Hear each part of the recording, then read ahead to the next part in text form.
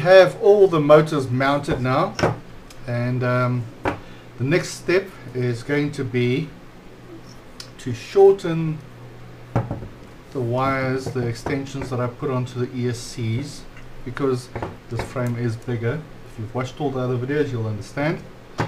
So the frame is bigger, and I need to now cut these off and solder on the motor mounts. I'm going to do one, and I'm going to show you how that process looks and how it works, or how I do it, and then the rest is just pretty much a repeat. Okay, we are ready to start reducing the length of these cables and then soldering these on there. You can see these cables are they're tiny, they're smaller, and I use thicker cable. I just like thicker cable, but anyway, that is it.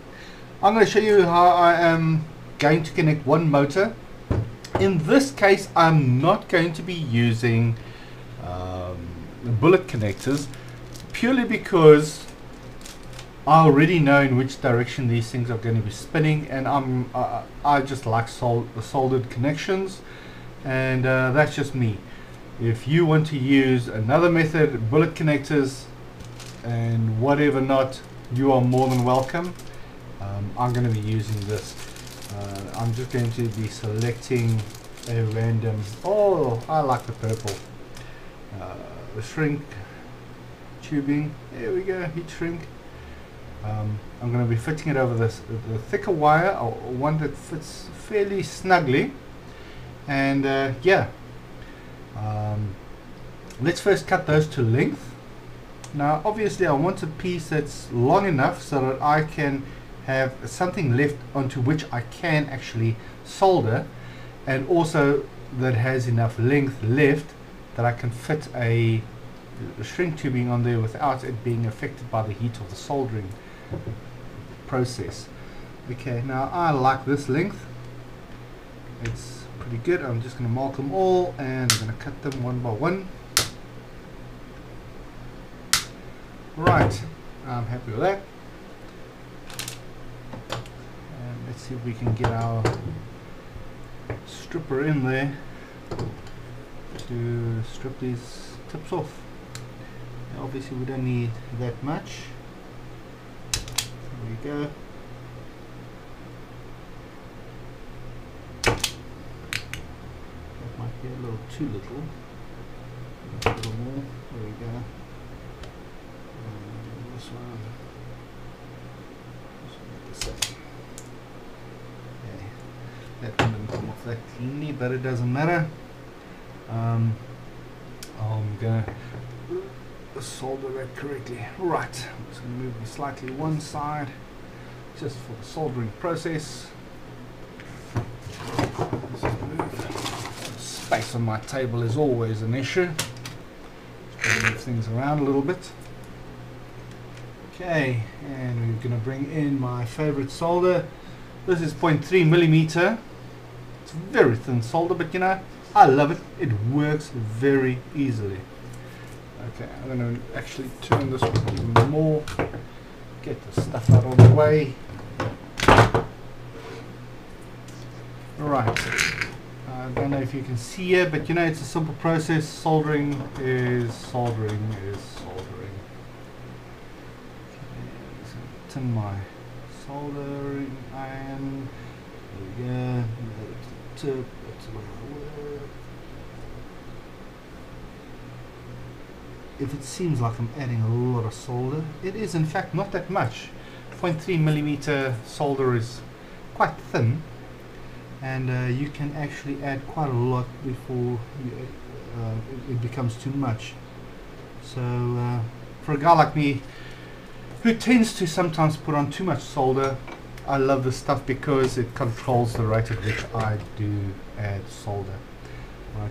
Now these tips are in fact not clean. They actually came off the original ESC when I desoldered it. So I am going to actually cut off those tips and I'm going to be stripping them again. Just check the depth of this thing. Yes, it's fine. Shouldn't put too well.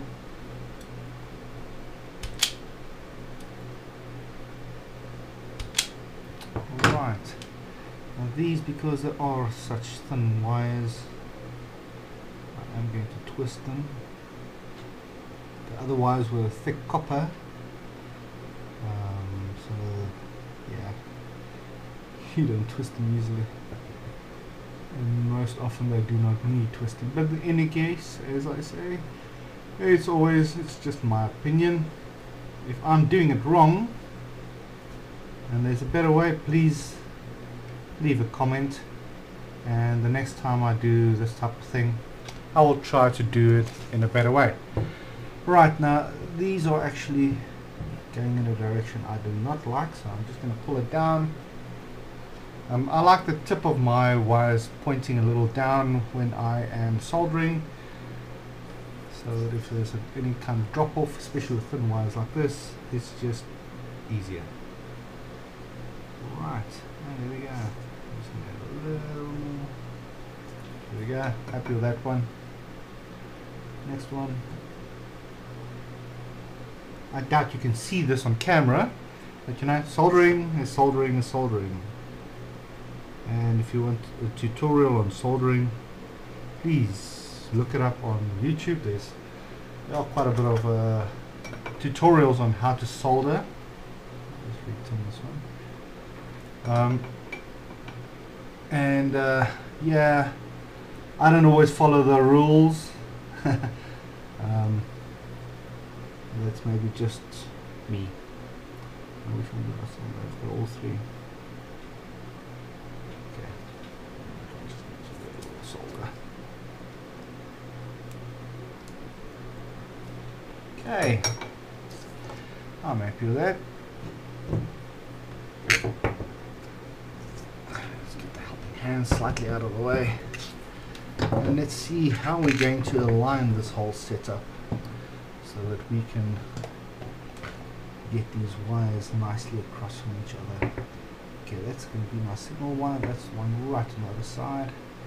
You can probably match the colors if you'd like, but in my case, you know, I just take what's available. It's shrink tubing, it serves a purpose, and yeah, I'm not too concerned about colors where these things are involved. Right, let's see if we can link that up. Okay, it's pretty good. It's clean. Turn it a little. Yeah, I know my soldering iron's tip is looking a little horrible already.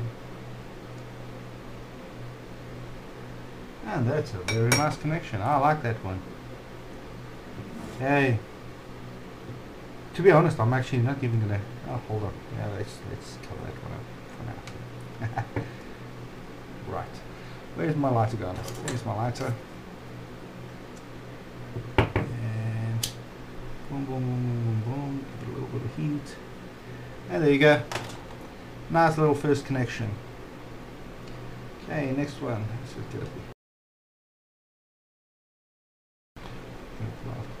Heat shrink across, bring our lighter, and we're going to heat it up. And boom, we've got a nice little shrink. Okay guys, that is the first motor. I hope that was more than enough for you to see. It's not a seriously complex process. If you have any questions, by all means leave it in the comments. I'm not going to show you how I do all 4 of these motors this way. It's pretty much redundant. It's going to be the same thing over and over. If you have any questions, by all means leave it in the comments below.